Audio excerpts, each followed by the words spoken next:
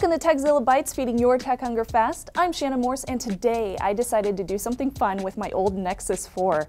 I consider this my hack device, so I like to do weird things with it. What could be weirder than dual booting stock Android and Firefox OS? Firefox OS is a newly developed open source platform for smartphones. While it's not currently being sold on hardware in the US, you can get around this by downloading it onto your Nexus device with a bit of work. Before we start, of course, you need to make sure that your information is all backed up. So back up. Do it right now. Do it.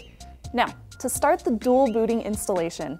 To do this, first you need to unlock and root your Nexus device with WUG's Nexus Root Toolkit. We did this on Tekzilla back in February. Step 2 is simply downloading and installing the Multi-ROM Manager app from the Google Play Store. This app will give your phone the ability to boot onto 2 operating systems instead of automatically booting into Android. Next, in Multi-ROM on the app itself on your Nexus, click Install, Update, and click Multi-ROM Recovery and Kernel Options. Tap Install and the app will install Multi-ROM. Easy! Now it gets a little bit trickier with step 4.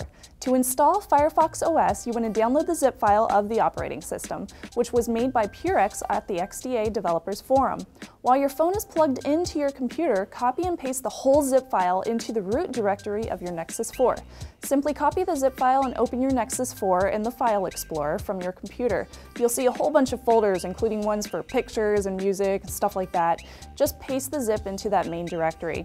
So that part was step 5. Now for step 6. Now reboot your Nexus device into recovery. For my Nexus 4, I hold down the volume and the power buttons at the same time and wait for the Android laying on its back to show up.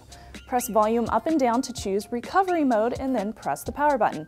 Step 7 involves multi-ROM. It will boot up with a series of menu options. Choose Advanced, Multi-ROM, and then Add ROM.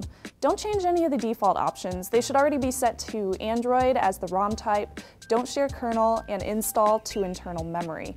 Click Next and then Zip File. Look for the ffosmako.zip file. Choose it and click Swipe to confirm. Once it's done, you can restart the phone. Now it gets fun. I love this part. To choose which ROM to use, completely turn off your phone and then power it back on like normal. Multi-ROM will open and ask if you want to boot into internal, which is Android, or ffosmako, which is Firefox OS. Choose one and click Boot. Now, both Android and Firefox OS should boot with no problems, and you will have full control of 2 mobile operating systems on one phone. That's pretty cool, right? Now you know what else is cool? Lynda.com. Try Lynda.com for some excellent tutorials in programming. They offer thousands of video tutorials for everything from motion graphics to web design, even Java. For $25 a month, you get unlimited access to video courses, and you can start wherever you want at your own pace. Try Lynda.com free for 7 days by visiting lynda.com/Tekzilla and get the skills you need to get ahead. Now for more from Tekzilla, hit up youtube.com/Tekzilla or tekzilla.com and share what you think below or tweet at Tekzilla. I am Shannon Morse. Thanks for watching.